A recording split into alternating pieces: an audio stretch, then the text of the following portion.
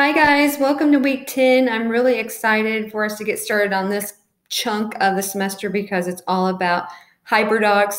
And then the next several weeks will be really exploring and digging deep into the resources that go into Hyperdocs that you make available to your students, the different projects that they are going to be creating as they work through your Hyperdoc, and then the different tools that they get to use as they are going through the lesson as well. And so this week, though, we're just going to figure out what these things called Hyperdocs really are.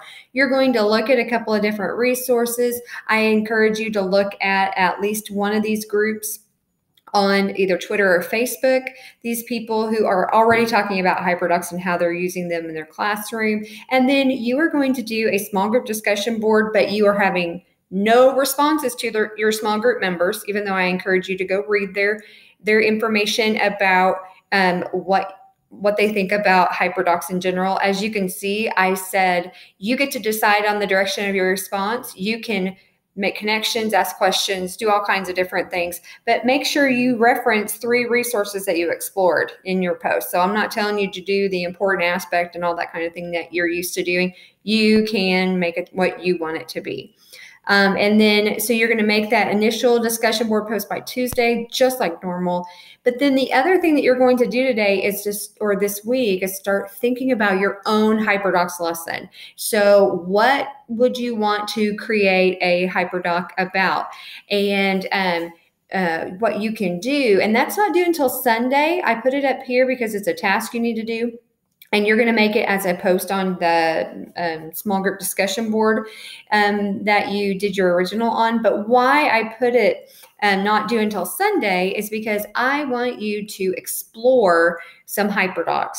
I know at this point when you're watching this, you probably don't have any idea what they are. But as you explore this presentation here, you can look at different templates. You can look at different examples and all kinds of different content areas. And I tried to give you as many examples as you could. As I could find on there, but you can find a whole bunch more probably on these links that I have up here in these communities and groups. And so the big things this week: make your small group discussion board post by Tuesday, add your own brainstorming document and details to that small group, but that's not due until next Sunday midnight. And so you'll see what the details about that are. So I look forward to seeing what you think about Hyperdocs and working toward those in these next few weeks to make that really one of your biggest projects over the course of this last part of the semester.